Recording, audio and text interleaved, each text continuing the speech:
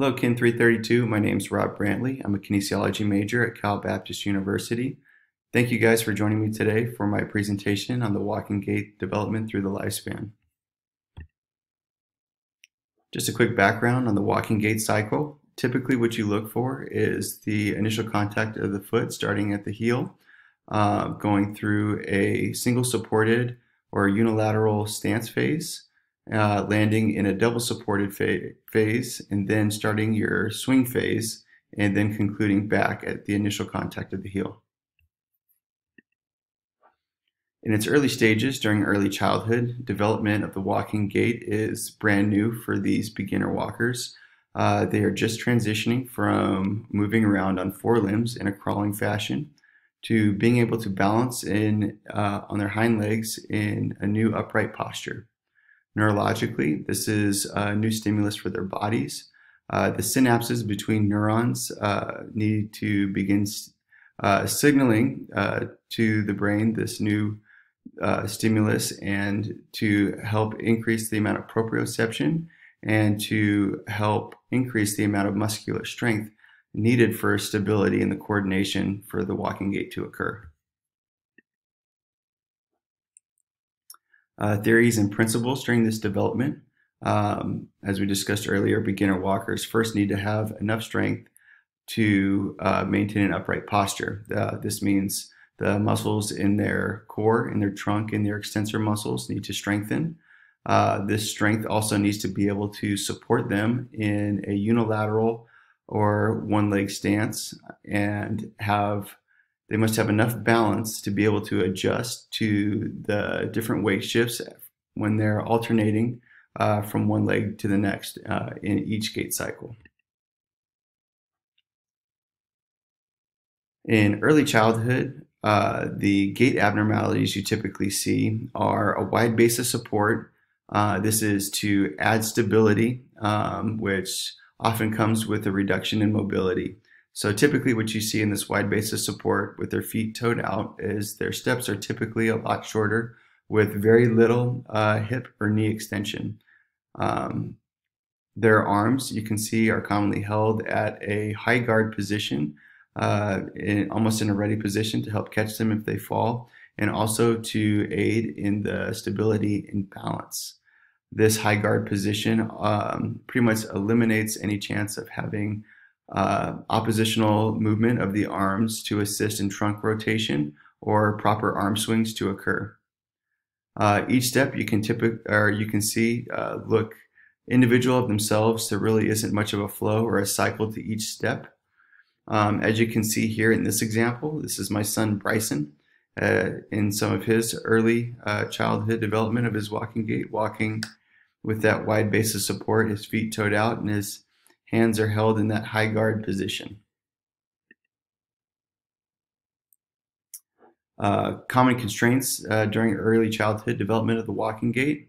Again, they can be physically constrained with a lack of strength and balance needed for their proper gait sequence.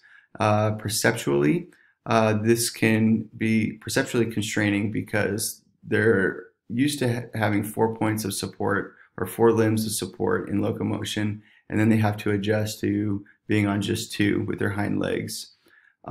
This is also going to adjust things like their depth perception, which can also be perceptually constrained.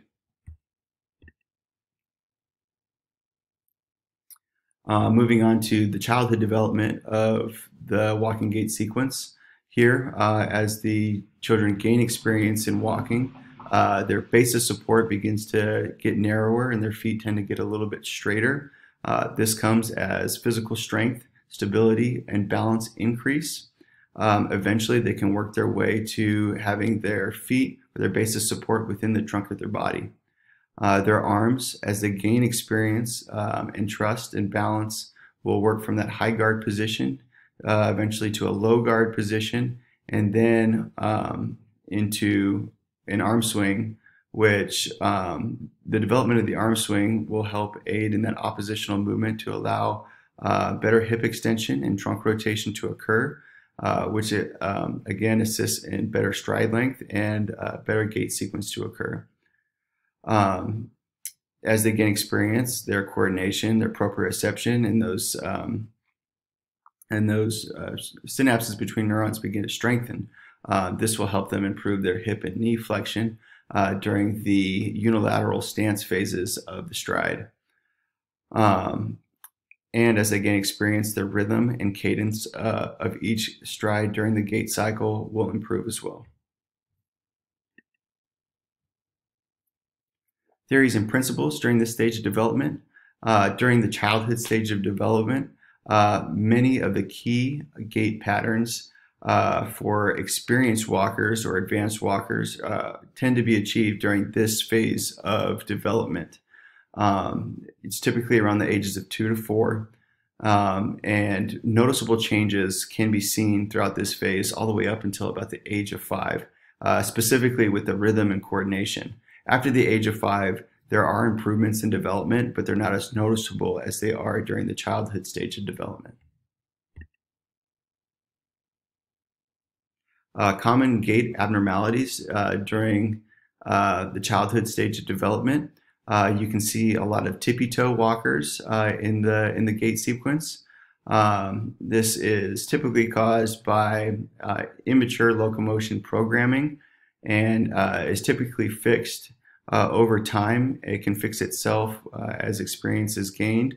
If it does persist, then interventions of teaching the proper gait sequence are typically prescribed. Here's another example of this abnormality of tippy-toed walking. This is my daughter Layla at 3 years old.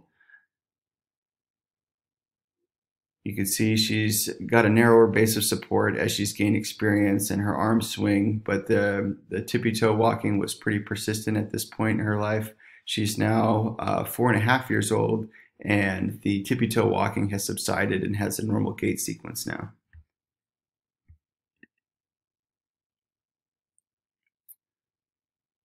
Typical constraints during this developmental stage, neurologically, their proprioception and coordination have improved and have gotten a lot better, and allows them or affords them better base of support throughout their walking gait and better stability during their stance phase.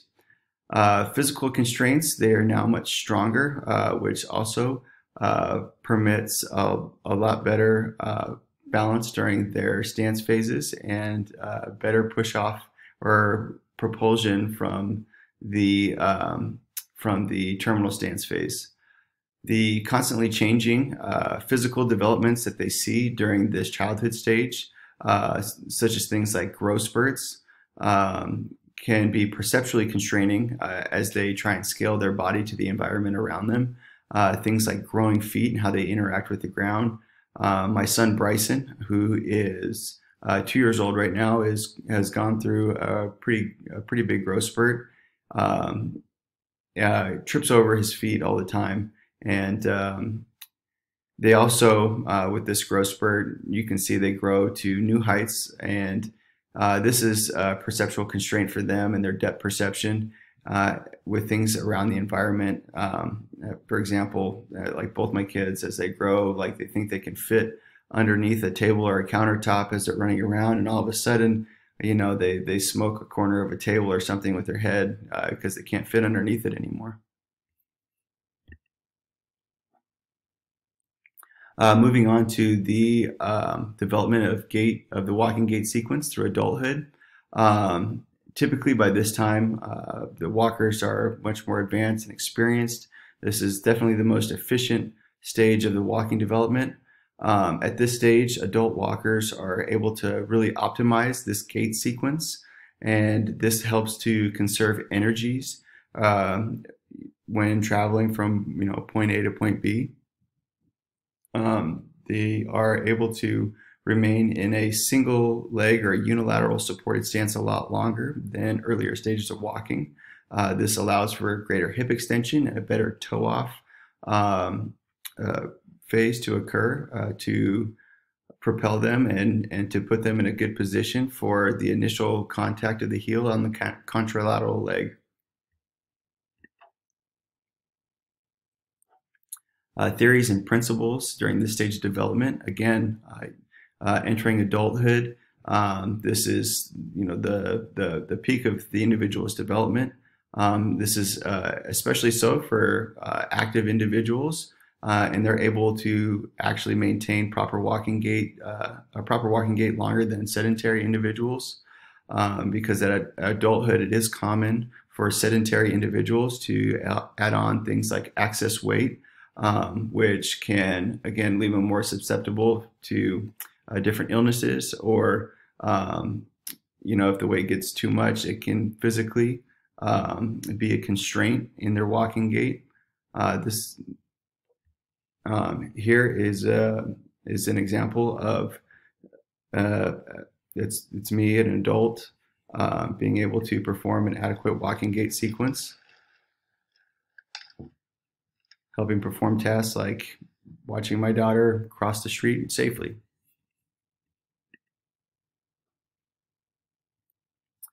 Common abnormalities during this development. A lot of times people can develop, especially in my case, excuse me, muscular asymmetries, that over time, these poor movement patterns and repetition can cause walking gait abnormalities like poor hip extension in the propulsion phase.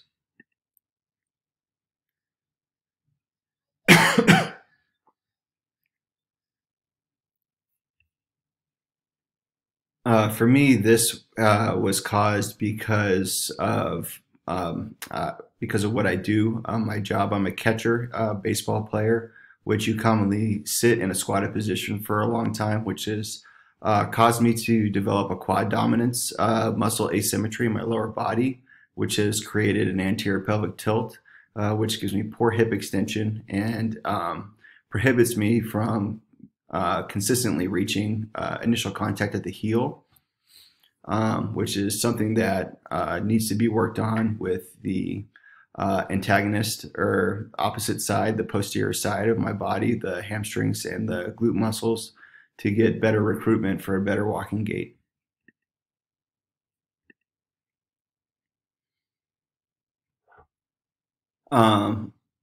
Constraints that you can see during this adulthood stage of development. Active adults at this stage, they have their faculties are at their peak levels of strength and stability, balance and rhythm for adequate walking gait, and to be able to conserve as much energy in each gait cycle. Sedentary individuals during this stage can encounter physical constraints, especially with things like excess weight gain, and can prohibit them from being able to have an adequate walking gait.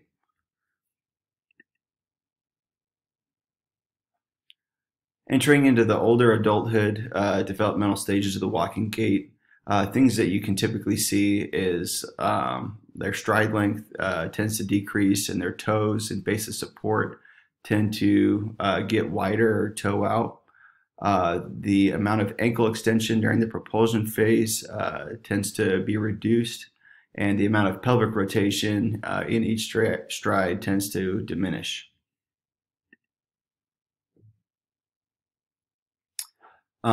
Theories and principles during this stage of development.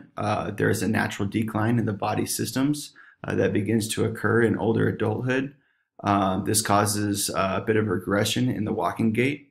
There is a loss of strength and balance from deteriorating muscle tissue caused by a decline in things like your testosterone levels, as your muscular system and endocrine system and your nervous system all begin its decline. Common abnormalities seen during the stage of development. You can see things like an antalgic gait, which is a shortened stance phase or a limp. This is commonly caused by this degenerating tissue and things like arthritis. This limp, you try to avoid pain by shortening that stance phase. I have an example video here that'll show you exactly what that looks like.